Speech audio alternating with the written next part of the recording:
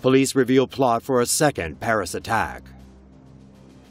Belgian police issued an international warrant on Tuesday for a man connected to fugitive Salah Abdeslam. Meanwhile, French police have revealed another attack was planned days after the massacre on November 13th. French authorities have revealed that the suspected ringleader, Abdelhamid Abaaoud, and another man were planning a suicide attack on the Paris financial district on November 18th or 19th. The attack never took place as both men were killed during the raid in Saint-Denis on the day of the planned assault.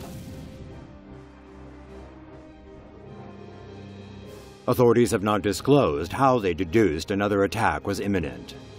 Belgian police have also issued an international warrant for Mohamed Abrini, who was seen with fugitive Salah Abdeslam 2 days before the attack at a gas station. Abrini was driving the Renault Clio model vehicle that was later found in the 18th district of Paris on November 17th. Salah Abdeslam has not been seen since an international warrant was issued for him. Authorities believe he may have gotten cold feet right before the attack on the French capital. Like this video?